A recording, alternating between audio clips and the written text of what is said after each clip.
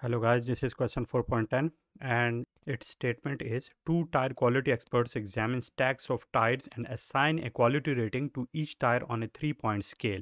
Let X denote the rating given by expert A and Y denote the rating given by expert B. Okay, the following table gives the joint distribution for X and Y, and on the basis of this distribution, what do we have to find out? We have to find out mu of X and mu of y, which I forgot to write here. Okay, so this was question 4.10, and on the basis of it we have to find these quantities. Okay, so let me solve it here, and in solving it, what do we have to find out here? In order to find mu of x, I have to write the values of x and multiply it with all the values of g of x. Okay, so let me first write and find the values of g of x. And what are the values of g of x? If for 1 I have to find the value of g of x, it will be all these values added together, and when I will add them 0 0.10, 0 0.05, 0 0.02,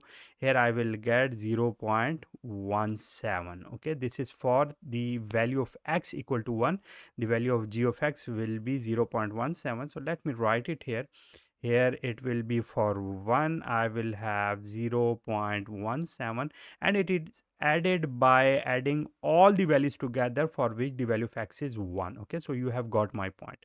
After it I have to find out for the value x equal to 2, and for it we can see that these are all the values here. So 0 0.10 plus 0 0.35 plus 0 0.05, so here it will be 2 multiplied by these values added together, and you will get here 0 0.5, and here these two must be added together. Okay, similarly plus here, and here I have to see for the value of x equal to 3, and for the value x equal to 3 I have to add all the values of the joint distribution, where the value of x is 3. So 0 0.03 plus 0 0.10 plus 0 0.20, so it would be 3, which is the value of x, multiplied by the value of g of x for x equal to 3, so it would be 0 0.33. Okay, so it would be mu of x. By adding them together, what I will get here, I will get this would be 0 0.17 plus 1 plus this would be 0 0.99. Okay, so ultimately here I will get 2.16. Okay, so that is what that is for mu of x, and that is the answer for mu of x. Similarly, on the basis of our data, we also have to find mu of y. Okay, and in order to find it out, let me remove it first, and here to find it out, the formula of it would be what? I have to add the values by multiplying the value of y with the h of y, which is the marginal distribution of y.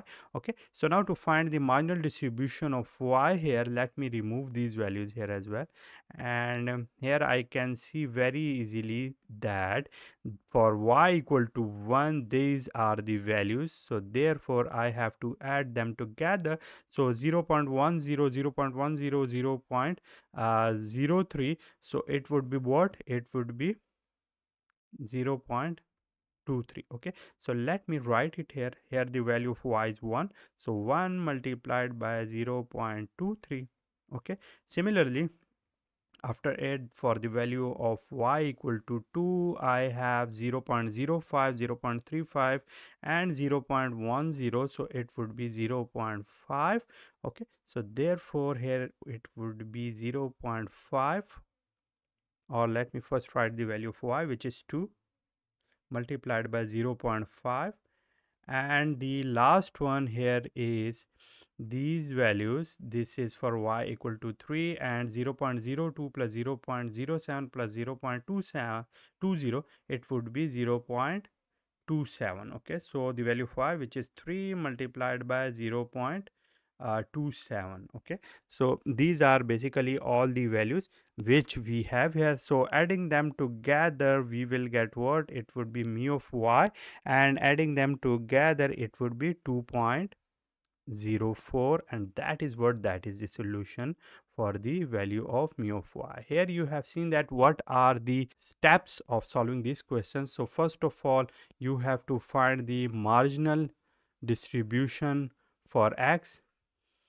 Okay, marginal distribution for x, and also the marginal distribution for y. Okay, and then multiplying them with the values of the x and y, and it will give you what? It will give you the average value of any quantity of any variable given in the form of the joint distribution. Okay, so that's it for today. I hope you have understood the concept of these type of questions. If you have any question, you can ask me in the comment box. See you soon.